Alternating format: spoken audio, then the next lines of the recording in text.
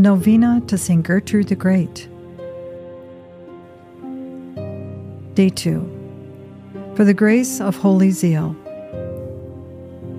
St. Gertrude the Great is held in the highest regard for her unwavering love for the Sacred Heart of Jesus and her profound compassion for the holy souls in Purgatory.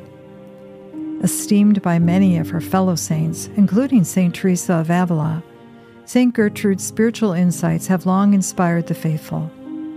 With reverence, we invoke her patronage and beseech her to intercede for us, that we may receive the graces most suited to our spiritual growth and needs. May she also intercede for the intention we bring to this novena. We now join with St. Gertrude the Great with the prayer she composed for the holy souls in Purgatory.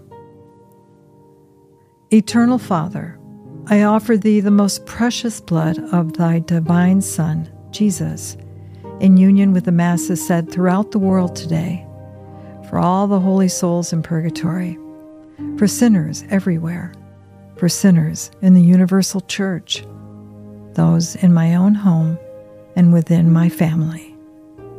Amen. Saint Gertrude the Great, pray for us.